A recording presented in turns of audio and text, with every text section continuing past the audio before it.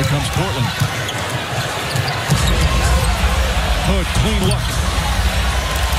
Still without a 3, 0 for 10.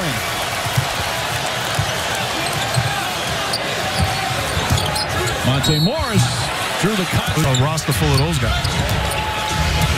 And we're not even mentioning Michael Porter, who's been out the whole year. Right.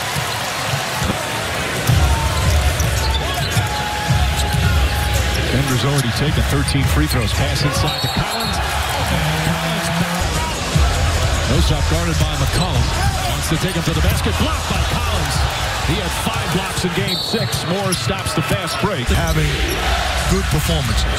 And think about it. He started most of the year. And now coming off the bench and doing a good job.